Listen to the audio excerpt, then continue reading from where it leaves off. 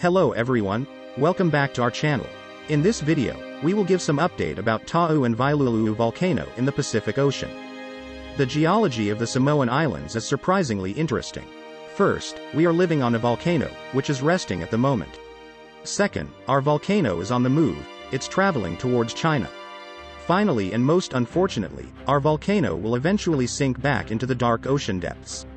About 1.5 million years ago, our volcano spewed forth enough lava to rise up out of the ocean and become Tutuila Island. Actually, just the tip of the volcano is visible to us, most of the mountain is underwater. While the tallest mountain peak on Tutuila is about 1/2 mile high, the mountain extends another 2 to 3 miles below the sea surface. It is not much of an exaggeration to call the Samoan Islands active volcanoes. These islands were formed by volcanism, and the volcanoes are still active, in a geologic timeframe of course, and due to some unusual circumstances as described below. The most recent volcanic eruptions were not that long ago. In Samoa, major eruptions occurred in 1905 when lava flows destroyed a village. In the Manuel Islands, subsurface volcanic eruptions and earthquakes occurred in 1866, causing dense clouds of smoke and pumice to erupt from the ocean surface for several months. 100 years ago is just a blink of the eye to a volcano, which measures time in the millions of years. We tend to forget how briefly people have lived upon these shores. Human habitation on Tutuila, even considering the whole 3,000-year period that Samoans have dwelt here, represents a mere 0.2% of the time since the sun first shone on this new land. To explain our volcano's slow motion march towards China, we first need to review the nature of the Earth's surface or crust.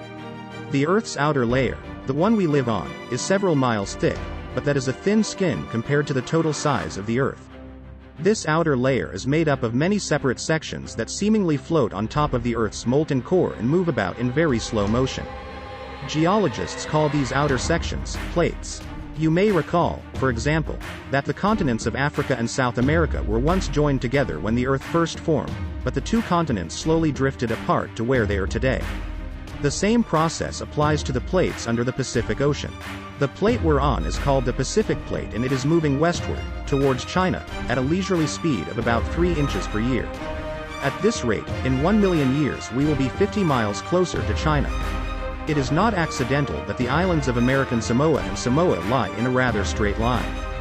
Directly underneath us is what geologists call a hotspot of thermal activity in the Earth's core. It's a volcano just waiting to happen. When the pressure builds up at the hot spot, molten magma bursts up through the Pacific Plate and forms a volcanic island. Then the hot spot calms down for a while, perhaps a million years or so.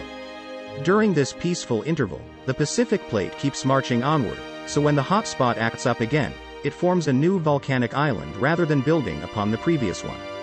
In other words, the hot spot stays in one place but the plate above it keeps moving.